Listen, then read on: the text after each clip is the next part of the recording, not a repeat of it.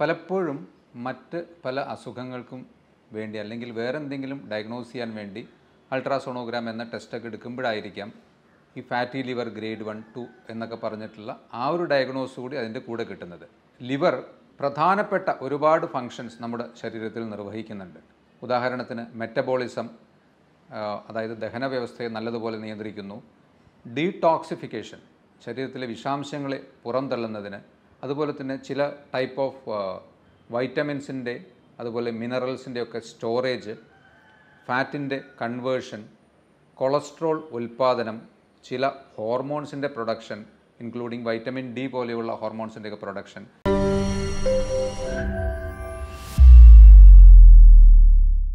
Hello friends, ഞാൻ doctor Abhiram.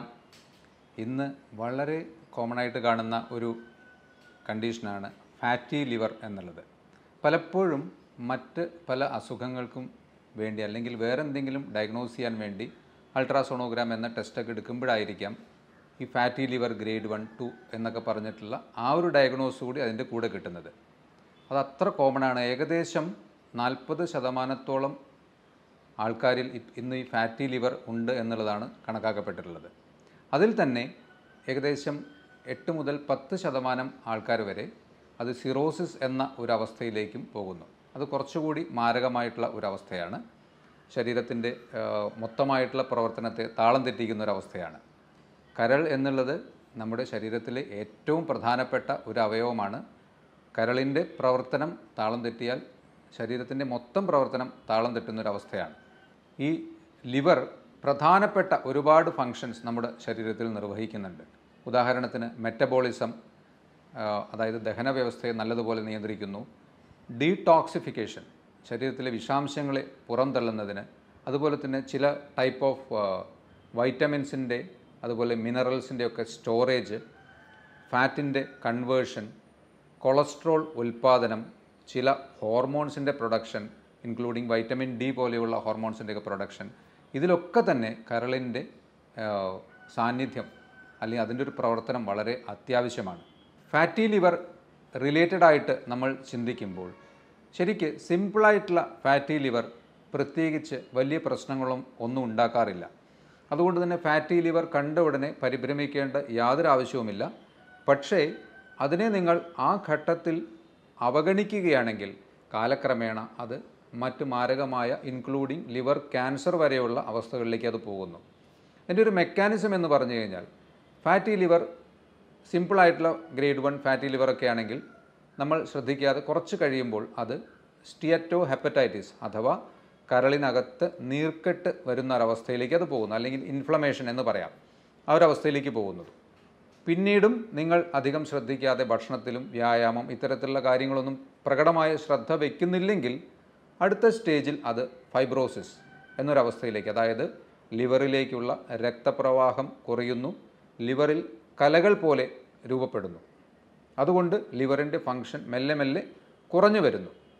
ആ ഒരു സ്റ്റേജ് കഴിഞ്ഞാൽ നെക്സ്റ്റായിട്ട് അത് സിറോസിസ് എന്ന കുറച്ചുകൂടി മാരകമായ ഒരു അവസ്ഥയിലേക്ക് പോകുന്നു. ആ സിറോസിസ് എന്ന സ്റ്റേജ് വന്നു കഴിഞ്ഞാൽ പലപ്പോഴും അതിനെ വേണ്ട രീതിയിൽ തിരിച്ച് നമുക്ക് റിവേഴ്സൽ സാധ്യമല്ലാതെ വരുന്നു എന്നുള്ളതാണ്. അതിന് ചില അവസരങ്ങളിൽ ലിവർ ട്രാൻസ്പ്ലാന്റേഷൻ പോലെയുള്ള മേജറായിട്ടുള്ള ഇൻ്റർവെൻഷൻസിലേക്ക് പോകേണ്ടി വരാം. അതും എത്രത്തോളം സക്സസ്ഫുൾ ആകും എന്ന് പറയാൻ പറ്റില്ല. കാരണം ലിവർ ട്രാൻസ്പ്ലാന്റിന് കൃത്യമായൊരു ലിവർ കിട്ടുക എന്നുള്ളതും അത് ട്രാൻസ്പ്ലാന്റ് ചെയ്ത് കഴിഞ്ഞാൽ ശരീരം ശരിയായ രീതിയിൽ സ്വീകരിക്കുക എന്നുള്ളതും അതിൻ്റെ ഭീമമായ ചിലവ്, അങ്ങനെ ഒരുപാട് പ്രശ്നങ്ങൾ അതിനുണ്ട്. അപ്പോൾ സിറോസിസ് എന്ന സ്റ്റേജിലേക്ക് പോയി കഴിഞ്ഞാൽ വളരെ ബുദ്ധിമുട്ടാണ്. ഈ സിറോസിസ് വന്ന ആൾക്കാരിൽ ഒരു ചെറിയ ഒരു ഗ്രൂപ്പ് ഓഫ് ആൾക്കാർ ലിവർ ക്യാൻസറിലേക്കും പോകുന്നു. ഇത്രയും കാര്യങ്ങളിൽ നിന്ന് മനസ്സിലാക്കാവുന്നത് ഫാറ്റി ലിവർ എന്ന ഒരവസ്ഥ വലിയ പ്രശ്നമുണ്ടാക്കുന്നതല്ലെങ്കിലും കാലക്രമേണ അത് ഗുരുതരമായ പ്രശ്നങ്ങളിലേക്ക് എത്തിക്കാമെന്നുള്ളതാണ്. ഫാറ്റി ലിവർ പ്രധാനമായും 2 തരത്തിലാണ് ഉണ്ടാകാറുള്ളത്. ഒരു കാരണം പൊതുവെ എല്ലാവർക്കും അറിയുന്നൊരു കാരണം തന്നെയാണ്, അതായത് ആൽക്കഹോളിക് ഫാറ്റി ലിവർ. മദ്യപാനികൾക്ക്, സ്ഥിരമായി മദ്യപിക്കുന്ന ആൾക്കാർ, അതിൽ തന്നെ ഏകദേശം നിങ്ങൾ ആഴ്ചയിൽ ഒരു 10 മുതൽ 15 പെഗ് ആ ഒരു ലെവലിൽ ഒരു 4-5 വർഷമൊക്കെ തുടർച്ചയായി കഴിക്കുന്ന ഒരു വ്യക്തിയാണെങ്കിൽ തന്നെ fatty liver, alcoholic fatty liver വരാനുള്ള സാധ്യതകൾ വളരെ കൂടുതലാണ്. ഈ ആൽക്കഹോളിക് ഫാറ്റി ലിവർ വന്ന ഒരു വ്യക്തിക്ക് പ്രധാനമായും ചെയ്യേണ്ടത് ആൽക്കഹോൾ സ്റ്റോപ്പ് ചെയ്യുക, അല്ലെങ്കിൽ അതിൻ്റെ ഇൻടേക്ക് ഒഴിവാക്കുക എന്നുള്ളത് തന്നെയാണല്ലോ. എന്നാൽ ഇന്ന് നല്ലൊരു ശതമാനം ആൾക്കാർക്കും കണ്ടുവരുന്നത് നോൺ ആൽക്കഹോളിക് ഫാറ്റി ലിവറാണ്. നിങ്ങൾ ശരിക്കും പറഞ്ഞാൽ നല്ല രീതിയിൽ മറ്റ് പ്രശ്നങ്ങളൊന്നും അഡിക്ഷൻസൊന്നും ഇല്ലാതെ ജീവിതം നയിക്കുന്ന ഒരു വ്യക്തിയാണെങ്കിൽ കൂടി നിങ്ങൾക്ക് ഫാറ്റി ലിവർ വരാനുള്ള സാധ്യതകൾ തള്ളിക്കളയാൻ പറ്റില്ല.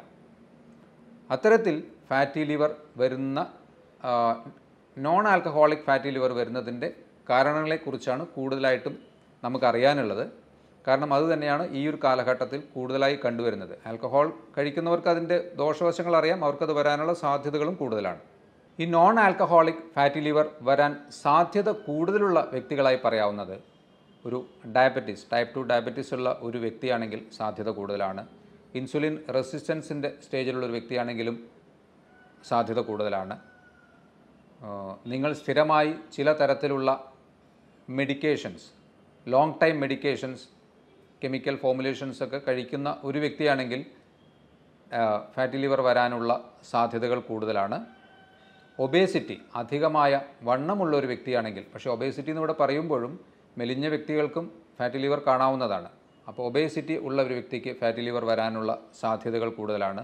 ചില ജനറ്റിക് പ്രിഡിസ്പോസിഷൻസ്, ചില ജീൻ പരമായിട്ട് നിങ്ങൾക്ക് പാരമ്പര്യ ഘടകങ്ങൾ ഇത് വരാനുള്ള ചില ഘടകങ്ങളുണ്ടെങ്കിൽ അത്തരത്തിലുള്ള വ്യക്തികൾക്കൊക്കെ തന്നെ ഫാറ്റി ലിവർ വരാനുള്ള സാധ്യതകൾ കൂടുതലാണ്. നിങ്ങൾക്ക് ഫാറ്റി ലിവർ ബുദ്ധിമുട്ടുണ്ടാക്കുന്നുണ്ടോ എന്നെങ്ങനെ തിരിച്ചറിയാം? അതായത് അതിൻ്റെ ഒരു സ്റ്റേജ് മാറി അടുത്ത സ്റ്റേജിലേക്ക് പോകുന്നുണ്ടോ എന്നുള്ളതിന് ചിലപ്പോൾ നിങ്ങൾക്ക് ശാരീരികമായ ചില പ്രശ്നങ്ങൾ കൂടി അതിൻ്റെ കൂടെ അനുഭവപ്പെട്ടുകൂടായികയില്ല. അതിൽ പ്രധാനമായ ഒന്ന് അമിതമായ ക്ഷീണം. നിങ്ങളുടെ കൈകൾക്കൊക്കെ അമിതമായ ചുമപ്പ് കളർ, ഒരു റെഡിഷ് ഹ്യൂ കൂടുതലായിട്ടുണ്ടെങ്കിൽ, അതുപോലെ ദഹന വ്യവസ്ഥയിൽ നിങ്ങൾക്ക് പ്രശ്നങ്ങൾ നേരിടുന്നുണ്ടെങ്കിൽ, ശരിയായ രീതിയിൽ ദഹനം നടക്കാതിരിക്കുകയോ ഇടയ്ക്കിടെ വയറുവേദന പോലെ തോന്നുകയോ അമിതമായ ക്ഷീണം തോന്നുകയോ, ഇനി ഇത്രയും കാര്യങ്ങളൊക്കെ ഉണ്ടെങ്കിലോ, അല്ലെങ്കിൽ ഇതിൻ്റെ അടുത്ത സ്റ്റേജായി നമ്മുടെ വയറിൻ്റെ വലിപ്പം കൂടി വരുന്ന പോലെയോ അല്ലെങ്കിൽ വയറിൽ നീർക്കെട്ടുള്ള പോലെയൊക്കെ നിങ്ങൾക്ക് തോന്നുകയാണെങ്കിലോ, ശരീരത്തിലെ പല ഭാഗങ്ങളിലും വയറിൻ്റെ ഉദരഭാഗത്തോ അല്ലെങ്കിൽ കൈകാലുകളിലൊക്കെ തന്നെ ചെറിയ ചെറിയ രക്തക്കുഴലുകൾ തടിച്ച് നിൽക്കുന്നത് പോലെ, ഉയർന്നു നിൽക്കുന്നത് പോലെ അൺയൂഷ്വലായിട്ട്, നിങ്ങളൊരു വെരിക്കോസ് വെയിനുമായി റിലേറ്റഡ് ആയിട്ടുള്ളൊരു വ്യക്തിയാണെങ്കിൽ അങ്ങനെ ഉണ്ടാകാം. അല്ലാതെ തന്നെ അധികമായ ഞരമ്പുകൾ തടിച്ചു നിൽക്കുന്നതൊക്കെ ആയിട്ട് തോന്നുന്നുണ്ടെങ്കിൽ നിങ്ങൾക്ക് ഒരു പക്ഷേ ഫാറ്റി ലിവറിനുള്ള സാധ്യതകൾ കൂടുതലാണ്. അപ്പോൾ ഇനി നോൺ ആൽക്കഹോളിക് ഫാറ്റി ലിവർ എങ്ങനെ വരുന്നു എന്ന് നമുക്കൊന്ന് നോക്കുകയാണെങ്കിൽ, ഏറ്റവും പ്രധാനമായിട്ടുള്ള ഒരു കാര്യം, ഫാറ്റ് എന്ന് പറഞ്ഞാൽ നമ്മൾ അധികമായി കഴിക്കുന്ന ഊർജ്ജമാണ്. അതായത് നിങ്ങൾക്ക് ആവറേജ് ഒരു 1500 കാലറി ഊർജ്ജം ആവശ്യമുള്ളൊരു വ്യക്തിയും നിങ്ങൾ ദിവസേന 2000-ഓ 2500-ൽ കൂടുതൽ കാലറിയോ ഊർജ്ജമോ അറിഞ്ഞോ അറിയാതെയോ ഒക്കെ നിങ്ങളുടെ ശരീരത്തിൽ എത്തുന്നുണ്ടെങ്കിൽ, ഈ ബാക്കി വരുന്ന ഊർജ്ജം മുഴുവനായിട്ട് ശരീരം അതിനെ ഫാറ്റായിട്ട് സ്റ്റോർ ചെയ്യുകയാണ് ചെയ്യുന്നത്. ആ ഫാറ്റായിട്ട് സ്റ്റോർ ചെയ്യപ്പെടുമ്പോൾ ആദ്യം അത് ലിവറിൽ കൊഴുപ്പിൻ്റെ രൂപത്തിൽ അടിയുന്നു. അത് കഴിയുമ്പോൾ മറ്റ് അവയവങ്ങൾക്ക് ചുറ്റും ഇതുപോലെ തന്നെ ഫാറ്റ് ആയിട്ടത് മെല്ലെ മെല്ലെ അടിയാൻ തുടങ്ങുന്നു. പിന്നെ കാലക്രമേണ അത് അതിൻ്റെ കൂടെ തന്നെ നമ്മുടെ തൊലിയുടെ അടിയിലുള്ള പാളികളിലും നമ്മുടെ വയറിലുമൊക്കെ തന്നെ അധികമായ കൊഴുപ്പിൻ്റെ പാളികൾ രൂപപ്പെടുന്നു. അപ്പോൾ ഇത്തരത്തിൽ നിങ്ങൾക്ക് തടി കൂടി വരുന്ന ഒരവസ്ഥയോ, നിങ്ങൾ അധികമായ കാലറി അല്ലെങ്കിൽ ഊർജ്ജം കൂടുതലായിട്ട് ശരീരത്തിലേക്ക് എത്തിക്കുന്നുണ്ടെങ്കിൽ നിങ്ങൾക്ക് ഫാറ്റി ലിവർ വരാനുള്ള സാധ്യതകൾ വളരെ കൂടുതലാണ്. അതെന്തായാലും ഫാറ്റി ലിവർ വന്നിരിക്കും. അതിൽ ശരിക്കും ഭക്ഷണവുമായി റിലേറ്റഡായിട്ട് ചിന്തിക്കുമ്പോൾ അന്നജം അല്ലെങ്കിൽ കാർബോഹൈഡ്രേറ്റ് ആണ് ഏറ്റവും കൂടുതൽ ഊർജ്ജം ശരീരത്തിൽ എത്തിക്കുന്ന ഒരു പ്രധാന ഘടകം. അതിലേറ്റവും പ്രധാനമായിട്ട് ധാന്യങ്ങൾ തന്നെയാണ്.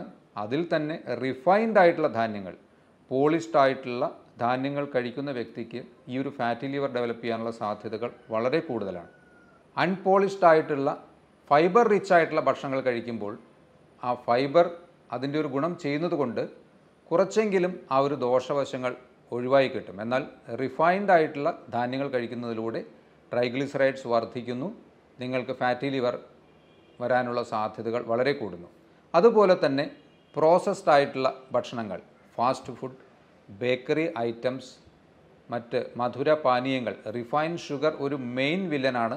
കാരണം റിഫൈൻഡ് ഷുഗറിലൂടെ നിങ്ങളുടെ ശരീരത്തിന് കിട്ടാവുന്ന, അതായത് പഞ്ചസാര ഉൾപ്പെട്ട അല്ലെങ്കിൽ അതിന് തുല്യമായ ഹൈ ഫ്രക്ടോസ് കോൺ സിറപ്പ് പോലെയുള്ള സിറപ്സ് ഉപയോഗിക്കുന്നതിലൂടെയോ അമിതമായ തേൻ, പ്രത്യേകിച്ച് അഡൾട്ടേഡ് തേനൊക്കെ അധികമായി ഉപയോഗിക്കുന്ന വ്യക്തികളാണെങ്കിൽ അവർക്ക് അതിലൂടെ കിട്ടാവുന്ന ആകെ ഒരു പ്രയോജനം ആ ഒരു കാലറി അഥവാ ഊർജം മാത്രമാണ്. വേറെ ഒരു മൂല്യവും ആ ഒരു റിഫൈൻഡ് ഷുഗറിനില്ല. അതാണ് റിഫൈൻഡ് ഷുഗർ, പഞ്ചസാര ഉൾപ്പെട്ട സാധനങ്ങൾ എന്തൊരു അസുഖമായി ചിന്തിക്കുമ്പോഴും ഒഴിവാക്കണമെന്ന് പറയാറുള്ളത്.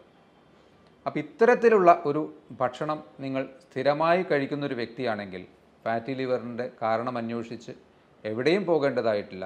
ഈ ഒരു പാറ്റേൺ നിങ്ങൾ റെഗുലറായിട്ട് തുടർന്നു പോവുകയാണെങ്കിൽ തീർച്ചയായും നിങ്ങൾക്ക് ലിവറിലെ നീർക്കെട്ടിലേക്കും ലിവറിൽ കലകൾ രൂപപ്പെടുന്ന അവസ്ഥയിലേക്കും സിറോസിസിലേക്കും വളരെ അപൂർവമായി ലിവർ ക്യാൻസറിലേക്കും അത് പോകാനുള്ള സാധ്യതകളുണ്ട്. അപ്പോൾ ഇനി ഇതിനെങ്ങനെ നമുക്ക് ഫാറ്റി ലിവർ വരാതെ തടയാം, അല്ലെങ്കിൽ വന്ന ഫാറ്റി ലിവറിനെ വളരെ സിമ്പിളായിട്ട് നിങ്ങൾക്ക് ഒഴിവാക്കാം എന്നുള്ളതാണ്. അതിൽ ഈ പറഞ്ഞ ആൽക്കഹോളിക് ഫാറ്റി ലിവർ ആണെങ്കിൽ ഞാൻ ആദ്യമേ പറഞ്ഞതുപോലെ ആൽക്കഹോൾ പാടെ ഉപേക്ഷിക്കുക എന്നുള്ളത് തന്നെയാണല്ലോ അതിലൊരു പ്രതിവിധി. പക്ഷേ നോൺ ആൽക്കഹോളിക് ഫാറ്റി ലിവറിൽ തുടക്കത്തിലുള്ള ഫാറ്റി ലിവറിനെ നിങ്ങൾക്ക് ഒരു മരുന്നും കൂടാതെ തന്നെ ഒഴിവാക്കാം. ശരിക്ക് അതിനെ പ്രത്യേകിച്ച് നിങ്ങൾ ടെൻഷൻ അടിക്കേണ്ട ആവശ്യമോ മറ്റു മരുന്നുകൾ കഴിക്കേണ്ട ആവശ്യമോ ഒന്നും തന്നെയില്ല. ഈ അധികമായി ഫാറ്റ് രൂപപ്പെടാൻ സാധ്യതയുള്ള കാലറി മൂല്യം കൂടുതലുള്ള ഭക്ഷണങ്ങൾ കുറയ്ക്കുക. അതിന് ആദ്യമായി അന്നജം ഉൾപ്പെട്ട ഭക്ഷണങ്ങൾ നിങ്ങളിപ്പോൾ കഴിക്കുന്നതിൽ നിന്ന് പകുതിയോ അല്ലെങ്കിൽ 1/4 ഒക്കെ ആക്കി ചുരുക്കുക. പക്ഷേ നിങ്ങൾ വിശന്നിരിക്കേണ്ട ആവശ്യമില്ല. നിങ്ങൾക്ക് ധാരാളമായി ഫൈബർ റിച്ച് ആയിട്ടുള്ള പച്ചക്കറികളോ അല്ലെങ്കിൽ മറ്റ് ഫ്രൂട്ട്സ് ആൻഡ് വെജിറ്റബിൾസ് ധാരാളമായി നിങ്ങളുടെ ഭക്ഷണത്തിൽ ഉൾപ്പെടുത്താം. അങ്ങനെ ഭക്ഷണത്തിൽ ക്രമീകരണം വരുത്തുന്നതിലൂടെ തന്നെ നിങ്ങൾക്ക് മെല്ലെ മെല്ലെ അധികമായി വന്ന ആ ഒരു ഫാറ്റിനെ, അടിഞ്ഞുകൂടിയ ഫാറ്റിനെ കുറച്ചു കൊണ്ടുവരാം. അതിൽ നിങ്ങൾ കാലറി മൂല്യം കുറയ്ക്കുമ്പോൾ സ്വാഭാവികമായും ശരീരത്തിന് നമ്മുടെ ഊർജത്തിൻ്റെ സോഴ്സിന് വേണ്ടിയിട്ട് സ്റ്റോർ ചെയ്യപ്പെട്ടിട്ടുള്ള ഫാറ്റ് തന്മാത്രകളെ ഗ്ലൂക്കോസ് അല്ലെങ്കിൽ കീറ്റോൺ ബോഡീസ് എന്നുള്ള ഒരു ഫോമിലേക്ക് കൺവേർട്ട് ചെയ്ത് യൂസ് ചെയ്യുകയാണ് ശരീരം ചെയ്യുന്നത്. അപ്പോൾ ആ ഒരു പ്രക്രിയ നിങ്ങൾ ഈ കാലറി മൂല്യം ഉള്ള ഭക്ഷണങ്ങൾ കുറയ്ക്കുന്നതിലൂടെ സ്വാഭാവികമായും ശരീരം ആ ഒരു പ്രക്രിയ നടത്തിക്കൊണ്ടിരിക്കും. നിങ്ങളുടെ ശരീരത്തിലുള്ള കൊഴുപ്പ് മെല്ലെ മെല്ലെ അലിയാൻ തുടങ്ങും. അങ്ങനെ കരളിൽ അടിഞ്ഞുകൂടിയിട്ടുള്ള കൊഴുപ്പും മെല്ലെ മെല്ലെ അത് അലിഞ്ഞ് കുറച്ച് കഴിയുമ്പോൾ ഫാറ്റി ലിവർ എന്ന ഒരു ടെൻഡൻസി കംപ്ലീറ്റ് ആയിട്ട് മാറിക്കിട്ടും. അതിൻ്റെ കൂടെ തന്നെ നിങ്ങൾ നല്ലതുപോലെ വെള്ളം കുടിക്കുക. ഇത് കൂടാതെ പറ്റുന്ന മറ്റ് അസുഖ പ്രശ്നങ്ങളൊന്നുമില്ലാത്തൊരു വ്യക്തിയാണെങ്കിൽ ആഴ്ചയിൽ ഒരു ദിവസമെങ്കിലും നിങ്ങൾക്ക് ഒരു ഇൻ്റർമിറ്റൻറ്റ് ഫാസ്റ്റിങ്ങോ അല്ലെങ്കിൽ 24 hours ഫാസ്റ്റിങ്ങോ എടുക്കാൻ പറ്റുമെങ്കിൽ അത് കുറച്ചുകൂടി ഇത്തരത്തിലുള്ള ഒരു ഫാറ്റി ലിവറിനെ നല്ലതുപോലെ റിവേർട്ട് ചെയ്ത് തിരിച്ച് സാധാരണ നിലയിലേക്ക് എത്തിക്കുന്ന ഒരവസ്ഥയ്ക്ക് വളരെയധികം സഹായകരമാകും. അപ്പോൾ ഫാറ്റി ലിവർ ഉള്ള വ്യക്തികൾ തുടക്കത്തിൽ മറ്റൊന്നും ചെയ്യേണ്ടതായിട്ടില്ല. ഈ കാലറി മൂല്യം കൂടുതലുള്ള അന്നജം ഉൾപ്പെട്ട ഭക്ഷണങ്ങൾ മാക്സിമം ഒഴിവാക്കുക. Junk food, bakery food, carbonated drinks, പാക്കറ്റിൽ വരുന്ന മധുര പാനീയങ്ങൾ, അതുപോലെ തന്നെ ഇതിൻ്റെ കൂടെ നിങ്ങൾ സ്മോക്കിംഗ് പോലെയുള്ള അഡിക്ഷനുള്ളൊരു വ്യക്തി അല്ലെങ്കിൽ ടുബാക്കോ അഡിക്ഷൻസൊക്കെ ഉള്ള വ്യക്തിയാണെങ്കിൽ അത് പൂർണ്ണമായിട്ടും ഒഴിവാക്കുക. കാരണം ഇതൊക്കെ ഈ ഫാറ്റി ലിവറിനെ വർദ്ധിപ്പിക്കാൻ സഹായിക്കുന്ന ഘടകങ്ങളാണ്. ഇതിനെല്ലാം ഉപരി നിങ്ങൾ ചെയ്യേണ്ടത് ഒരു സ്ട്രെസ് ഫ്രീ ആയിട്ടുള്ളൊരു ലൈഫ് സ്റ്റൈൽ സ്വീകരിക്കുക.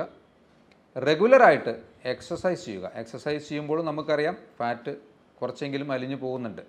അപ്പോൾ റെഗുലറായിട്ട് ഒരു മിതമായ വ്യായാമവും ചെയ്യുക. ഇത്രയും ചെയ്തു കഴിഞ്ഞാൽ നിങ്ങൾ ഈ ഫാറ്റി ലിവറിനെ പേടിക്കേണ്ട ആവശ്യമേ ഇല്ല. പക്ഷേ ശ്രദ്ധിക്കാതെ വിടുകയാണെങ്കിൽ ഓർമ്മ വേണം, അത് ഇൻക്ലൂഡിങ് ലിവർ ക്യാൻസർ വരെ ആ ഒരു സ്റ്റേജ് വരെ എത്തിക്കാവുന്ന ഒരു അസുഖമാണ് എന്നുള്ളത്. ഇത്തരത്തിലുള്ള മറ്റൊരു ഹെൽത്ത് ടോപ്പിക്കുമായി വീണ്ടും കാണാം. ബൈ.